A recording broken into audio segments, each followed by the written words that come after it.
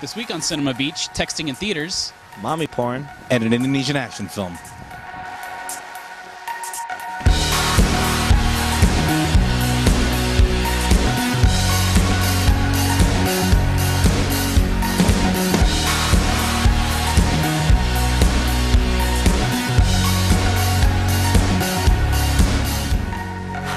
Hello and welcome to Cinema Beach, the show that brings you the latest news and reviews from the art house, courtesy CinemaBeach.com. I'm Bryan Thompson.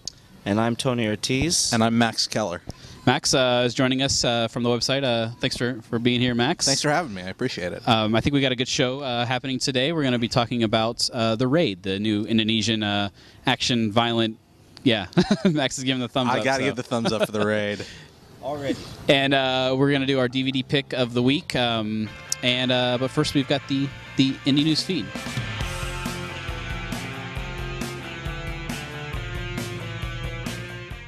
All right, well, last week the Hollywood Reporter had a study going on about seeing if people wanted to do some social networking while they're in the theater. Yeah, I mean, constantly being on their phones. Well, yeah, they are. They're always on. You're on your phone today in the movie theater. Hey, thanks for ratting me out, dude. What's up with that? What? That was important. Well, I'm sure. Yeah. Sharing what you were watching. Yeah, I had to check in what we were doing. I think that was the point. The point of the study, and I think a lot of people were talking about the study this week. The point of the study was actually not because they wanted to see if people wanted to text in theaters, which I think is what got a lot of the buzz about the study. It was actually, the study was about social networking and whether or not people are actually using social networking to consume entertainment, or if it's a new form of entertainment. Yeah, but most people don't have a good podcast like we do. And that's why fair, I checked us in. I do post the podcast on our Facebook page, so I hope that people are actually consuming our entertaining content while on Facebook. But are you checking in? Yeah, I'm getting all these emails. Getting text messages. Yeah, I'm getting text messages right now. I will say, if you read the whole study, there is something actually very important with the study, and it's actually people are using social networking. They're using Facebook, they're using Twitter as a form of entertainment now. It's not just about sharing your status. They're actually learning about films through Facebook. If a friend of theirs says, "Hey, this movie is really good, you should go see this movie," it's enticing them to maybe go see the movie. Yeah, but I think they could say that afterwards, though. I don't understand why you have to be in the theater having to do that at that moment. Agreed. When you're, like, as we'll talk about earlier today, later, about The Raid, I was totally swept away, and in that movie, I had no time. You are getting ahead in the review here, but that texting, I would say that texting was before, like, during the trailer. Okay. Fair enough. This yes, right ever when so slightly better. Right when the movie started, you know what I mean? I was done.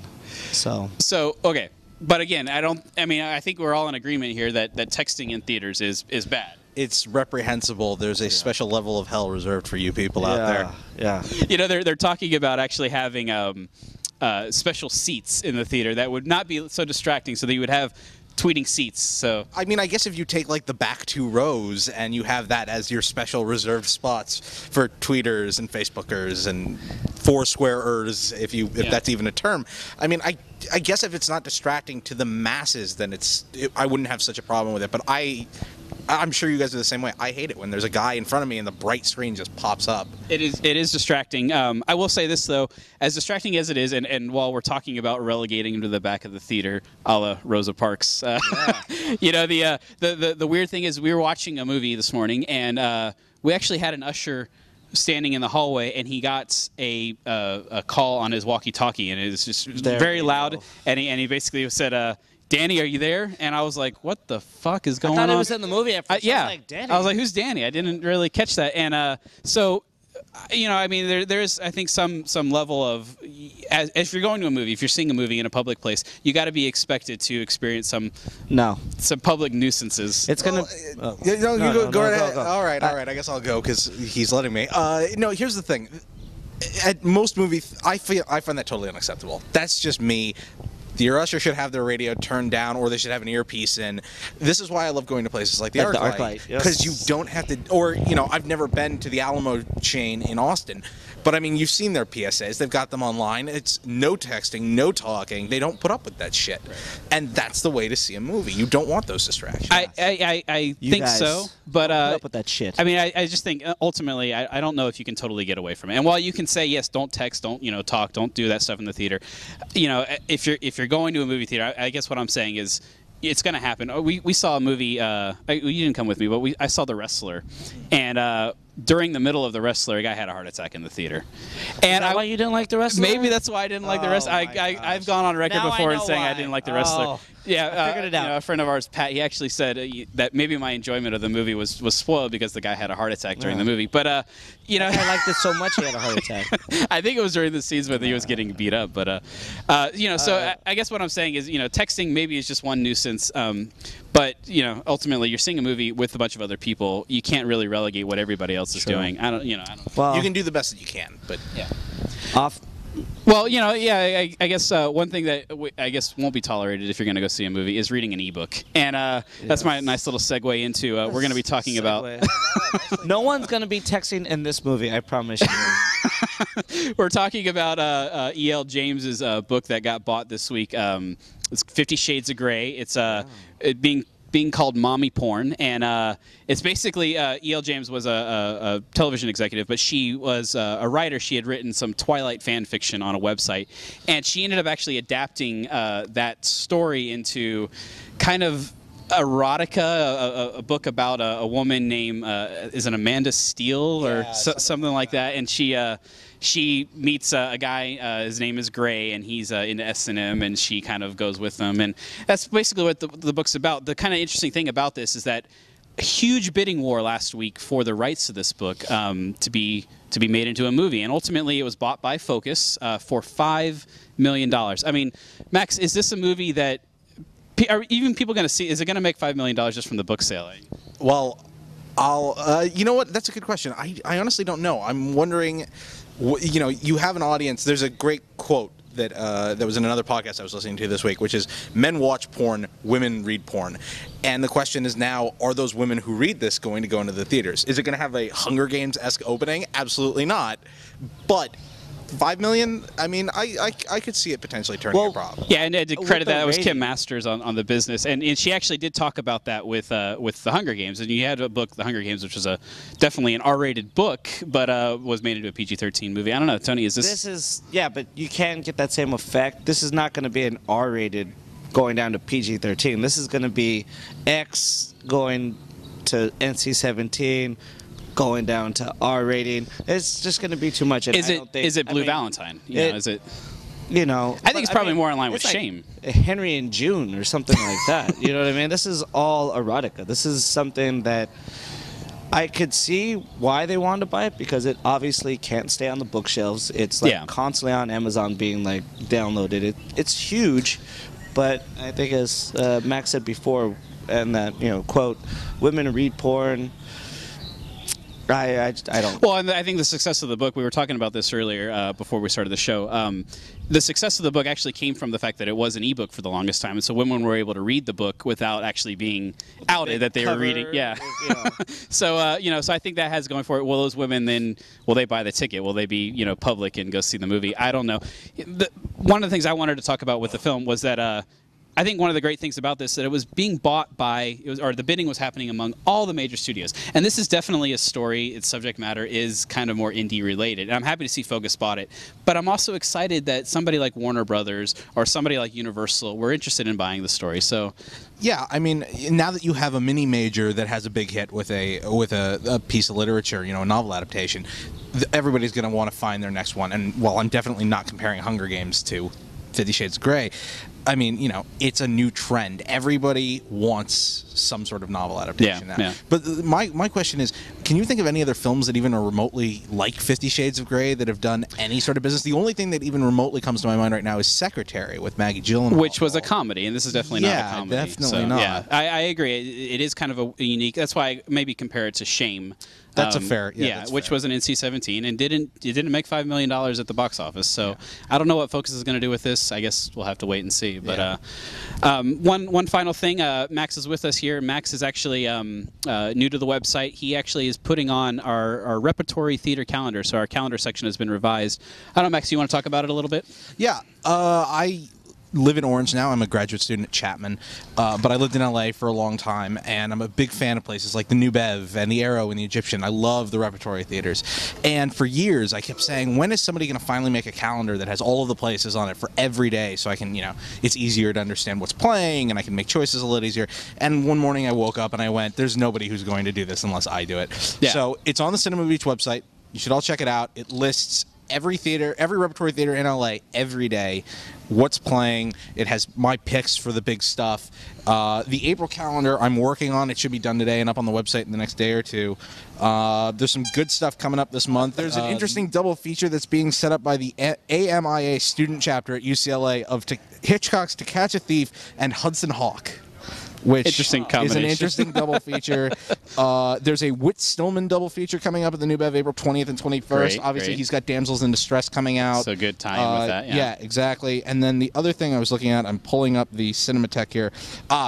This upcoming Saturday, not tomorrow, but the week after, the Egyptian is showing the new restoration of Ben-Hur that was scanned at 8K resolution. Oh, very nice. It's going to have the original almost 2.7 to 1 aspect ratio. So there's always good stuff. Every day there's something great playing. So check out the calendar. It helps Definitely. if you're in LA. Yeah. Well, up next we've got our review of the Indonesian film The Raid. So stay tuned.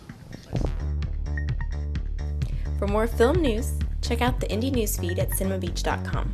From trailers to casting announcements, film festival news to production updates, the Newsfeed at Cinema Beach is your best source for indie film news. While you're there, subscribe to our RSS feed, and don't forget to follow us on Facebook and Twitter.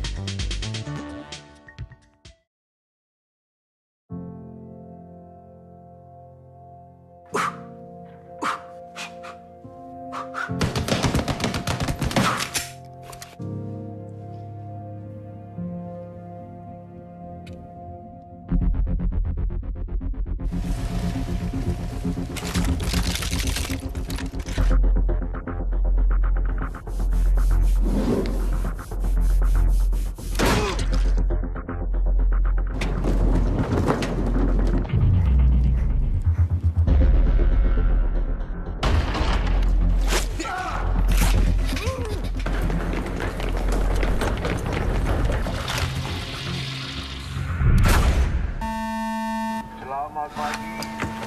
Mungkin Anda sudah mendengar kalau kita kedatangan tamu tak diundang. Selamat bekerja. Dan jangan lupa bersenang-senang.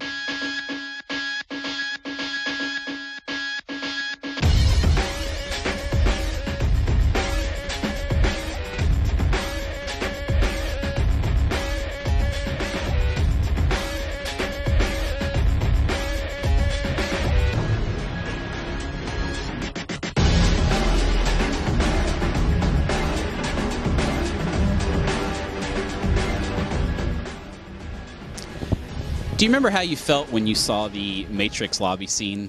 Do you remember how you felt when you saw the hallway scene in Oldboy? Or how about when you saw Bruce Lee attack Kareem Abdul-Jabbar? As great as you felt during those sequences, they don't compare to what you're going to see in The Raid.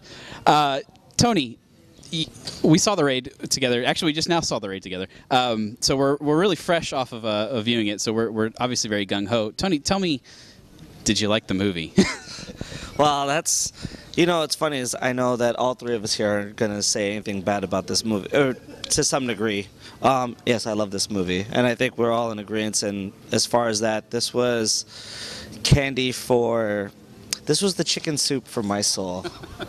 This put me in such a good mood. I turned the brain off, my face was in a constant smile, and my eyes were just totally glued to the screen. I was...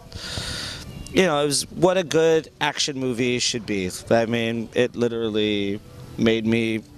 I out of all the movies I saw probably this year, this has been one of my guilty pleasures. Lucky, just fun, happy movie. Well, tell us what is the movie about? I mean, kind of give us a recap of what happens here. Well, simply enough, a bunch of guys go into a building and have to fight their way out. I mean, that's pretty much it. These police officers go, they don't know why they're going into this building of this warlord, this gang warlord, and they know it's going to be a tough battle, but they go in, and from minute one, they have to like fight their way through this whole building. That's just, they're getting ambushed constantly, and yeah, I mean, it's a bloodbath. I mean, I think a couple weeks ago we talked about the trailer, and anyone who saw the trailer, that's just a little piece of what you're going to see in this movie. So I don't know. So, well, I mean, we'll talk about how I felt about the movie. I enjoyed it as well. I think we both kind of came out with a big smile on our face, and I think that's kind of a nice endorsement of the movie. But Max, when I asked you if you saw the movie, you had like a bigger smile than I had, I think. So I got a little giddy. You brought it up, and the smile came out. And when you found out we were doing the raid today, you're like, oh my goodness. I was like, all right, I picked a good time to show up on this show. Yeah, I mean, I saw it Monday night at the ArcLight in Hollywood, and it could not have been a better experience. You're sitting there, and it literally gets straight into it. You're into the action within the first, I'd say, 5 to 10 minutes of the movie, and it's an hour 40, but from that point on, the action doesn't stop for maybe more than 2 to 5 minutes at a time. It's amazing how much they pack into this movie. And I think that's one of the credits to Gareth Evans, who directed the movie. He paces it very well. It's a movie that, as Tony was saying, it's not totally story driven. It's more action driven, and he knows that, and he's making a movie for that reason. And it does happen right away. 5 minutes into the movie, we're at the house and we're fighting, and the fighting is more of the martial arts style of fighting. We have the Muay Thai stuff going on, and we have a lot of guns and a lot of action. So it's well paced. It is nonstop action, but there are some nice breaks that actually end up letting us breathe a little bit. And yeah, because you couldn't just go for an hour and a half. You'd just be on the edge of your seat, and you'd have a heart attack like that guy in the screening of The Wrestler you saw. But yeah, those moments are really nice, and it kind of lets you have a little bit of the story, so it's not totally storyless. I mean, but the editing is so brilliant. It's so fluid. It moves so quickly, and the sound design is just. Oh, of course, I want to know who the Foley guy is and give him a medal. This is daddy porn. This is what this is. Daddy porn. You know what I mean? This is total ass kicking. I want to go out there and I want to start fighting you. I want to just start fighting in the middle of the theater. Well, okay, so I think that might happen here, because I will say this: while I enjoyed the movie, I did have a lot of problems.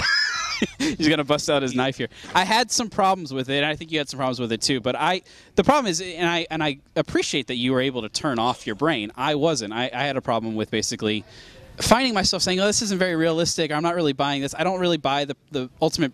The opening premise that these guys would go in here, they kind of try to play with it a little bit, but even the action sequences, there are some elements where I was saying, they're basing some of it in reality, and all of a sudden they do something that doesn't have any basis in reality. And well, I mean, I'll give it. There are moments where the fight scenes have gone on so long, and you're just kind of like, how are these guys standing? How have they not? You're saying, why aren't they in a concussion? Yeah, exactly. But I mean, you get to a point where it just kind of becomes the reality of this movie, and you just kind of go with it.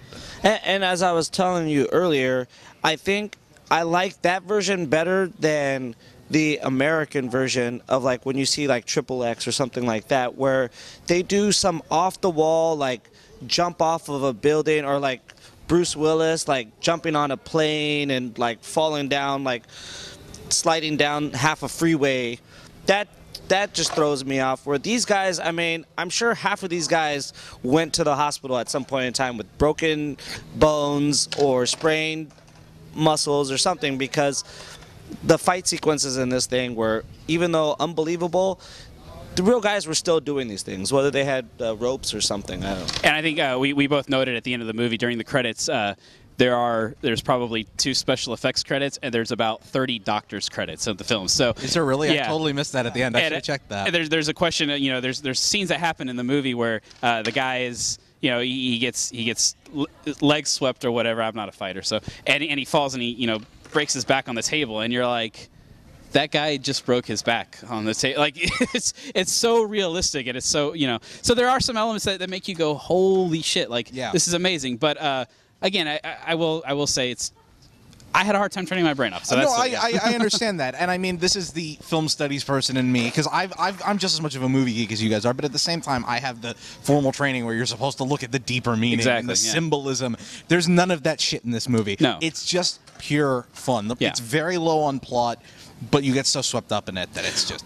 And as Tony, you were saying, it's like somebody feeding you bacon, and they say, "Hey, here's some bacon." You know what it's going to taste like. It's bacon. It's fucking good because it's bacon, and that's what this is. This movie is. It's bacon candy. Yeah, it is. It's bacon for the eyes. And once again, I mean, I think all three of us are going to say, go see this movie. It's great that movies like this are made because, really, I think sometimes, obviously this was he's American or he's Welsh or Irish. He's from somewhere in Europe. Yeah, he's European. I mean, this is better than any American action movie that I've seen in a long time, and I think it goes to show that you're just gonna have to make it somewhere else, or it was awesome fun, as we said before. I mean, I don't know how many times you could say that in this podcast, but it really was. It's fun. It's a good action film. It's what action films probably should be most of the time. I mean, you could mix it up a little bit, but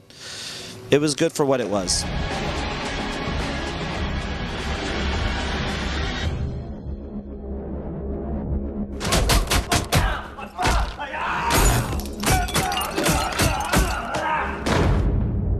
Well, again, go see the movie, and up next we're gonna do our DVD pick of the week, Battle Royale. So stick tuned. To check out more about this movie, head on over to the review section at CinemaBeach.com. Read the complete review, or check out the other reviews on the site. Updated weekly, we've got you covered on all the films playing in Southern California's art houses. You can also browse our archives for past reviews from all our contributors.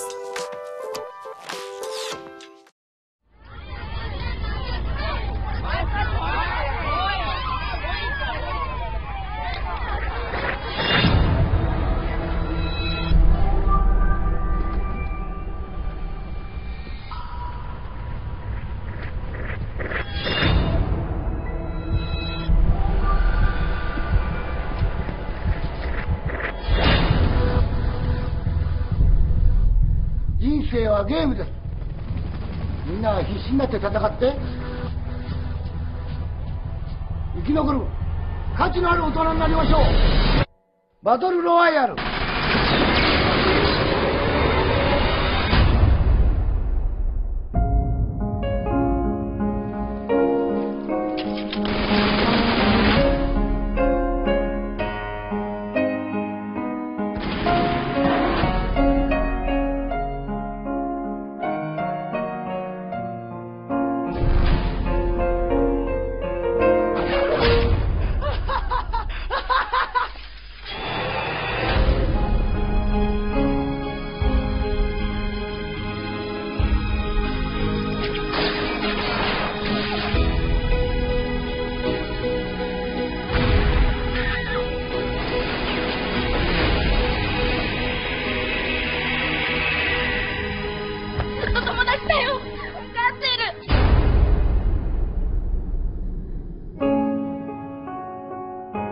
So this little movie opened up last week called The Hunger Games, and you probably saw it because everybody else did. But what you probably don't know is that back in 2000, there was an even better movie called Battle Royale that dealt with teens fighting to the death.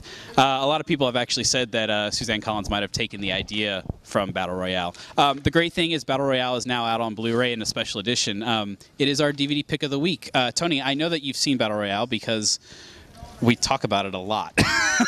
Yes. Especially when we were in film school. Today, when I win my $540 million on the lottery, I will be making my own little island, and this is what I'm going to do. Nice. That's pretty violent. Find a bunch of little kids to battle to the death. So, let's talk about what the movie's about for those who haven't seen it, because oddly enough, not a lot of people have seen this movie. It was a movie that came out about 12 years ago from Japan, and I think I won't say for people who've seen The Hunger Games they should see this movie, because I think there's a lot of teenagers that have seen The Hunger Games that maybe they shouldn't see this movie. It is more, I think, of a nice tie-in for what we're talking about here with The Raid. It's a movie that deals with basically a bunch of unruly teenagers who get basically recruited by the state to do a battle royale. Basically, they're put on an island and they're told to kill each other. And the idea is it takes place in a futuristic time when basically the government's sick of the juvenile violence that's going on, and so this is a yearly thing that they do. And the kids don't know it's going to happen. And one of the nice things about the movie, unlike the Hunger Games, is that it just happens. We see the kids, and they're put on the island within the first 5 minutes, and their story is actually told through flashbacks. So we do see some of who they are based on their flashbacks, and it's definitely a better movie than the Hunger Games. Max, I mean, I know you've seen it as well, and you've also seen Hunger Games. So let's talk about that. Well, I mean, they're both really good movies, but I mean, while they have a very similar story, you know, Hunger Games had to be toned down because it's an American movie. It's coming from a mini major, and it's the first. They're trying to build a franchise. Battle Royale is not trying to do any of those things, and it can really kind of get into how it can be extremely graphic. So that's what I'm going to do. Is it trying to shock us there? You know what? I think that's part of it. I think that it's partially about the horrifying violence of seeing kids slaughter each other. But I mean, it's obviously social commentary. I mean, it's along the same lines of something like A Clockwork Orange. I mean, they're both great films, and they both deal with kind of like this dystopian society. What are we going to do when we have this problem? And it's kind of the extreme length that governments go to. Yeah. It's a movie. We talked about it being a Japanese import, and it was definitely heralded by Quentin Tarantino, and he was a big fan of the movie. It is an incredibly violent movie, and Tarantino does like his violence. It was a big influence on what he did with Kill Bill, and it's Tony, what do you think of the movie? I mean, kind of give us your take on it. So yeah, it's like Lord of the Flies and The Raid and all these movies like mashed into one. It's just, I think it's where what I envision, what I want, because I didn't read the book like Max of the Hunger Games. I really feel like that's what I wanted to see in the Hunger Games.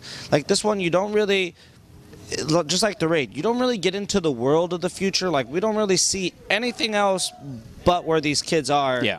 And it's really just about these kids and the scenario that they're put into and the violence that ensues based on that. Yeah. So it's really just stripped down to the bare bones, and the social commentary that it is talking about is really just straight up there.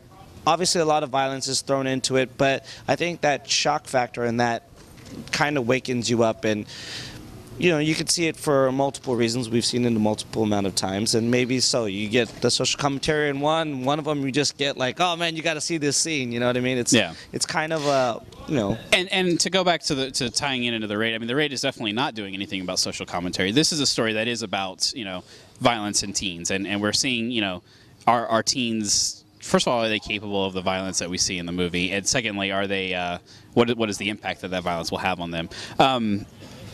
One of the things I love about the movie is, like The Raid, it actually, like I said, it just starts right away. But it is an action movie. It's straight up action, and I think just like The Raid, you know going into it that it's an action movie. So you can, as you're saying, I think enjoy it just based on an action movie. So yeah, I mean, it really is an onion that can be peeled back many ways. And there's actually, I think we talked about, it is actually a trilogy. Yeah, right, Max? There's at least one sequel. Yeah. Yeah, and it is. I mean, the other ones kind of fall off. They're not as good as that initial one, but I really do suggest that everyone go see. I mean, you know, you can go check it out. I think we said, was it on? It's out on DVD and Blu-ray, and I believe that the Blu-ray actually comes with with 1 and 2, doesn't it? Or is it just the first one? I don't know. You might be right. I don't remember. But one of the nice things is it's also streaming on iTunes, and it's not streaming on Netflix, but so you can see it multiple ways. It's actually even playing over here at the Art Theater next week, so you can check it out there as well. So, out on DVD this week, Angel's Crest, starring Thomas Dekker, Mira Sorvino, and Jeremy Piven. This thriller about a missing boy tries to explain a small town's secrets through loss and forgiveness. We Bought a Zoo. Cameron Crowe gives us his latest sentimental story, this time with Matt Damon as a single father of 2 who buys a zoo and hooks up with Scarlett Johansson. Kids and animals challenge Crowe, but at least there's no Kevin James in this zoo film. And finally, Tyrannosaur. This award-winning Brit film from actor Paddy Considine deals with a violent drunk, played by Peter Mullen, and a good Christian girl who tries to save him from self-destruction. It's a raw and gritty directorial debut that will really shake you. Well, that's it for this episode of Cinema Beach. Thanks for watching. If you like what you see here, rate us on iTunes, and you can follow us on Facebook and Twitter. Thanks to Max for coming out today. Thanks and, a lot. Yeah, happy to have you, and happy to have you on the website now. And, I couldn't be more excited about it. Awesome. And if you do like Max's calendar, you can actually find contact information at the bottom of the calendar to subscribe to his mailing list and get his calendar in your mail. So, I should mention that it's actually, if you get it from me, not this. Go to the site. Thank you. I got to pitch the website, but the other thing is you can get it as a PDF from me, and it's a fully interactive calendar. You can click on any of the movies, and it gives you the IMDb page or the event page. It's got a whole bunch of really, really cool shit that I spend way too much time doing. We appreciate it. Max is the man, as this calendar shows. I don't know how you do it. I don't know how you go to school. My life is complete that I'm getting praise from you guys. Yeah, you know what I mean? You live like the Amish way, just constantly working, sun up, sun down. Yeah, with internet. With internet and a computer somehow. Totally not the Amish way, but you know what I mean. The work ethic. Anyways, all right, well, I'm Tony and, Ortiz. I'm Brian Thompson. And I'm Max Keller. Thanks for watching.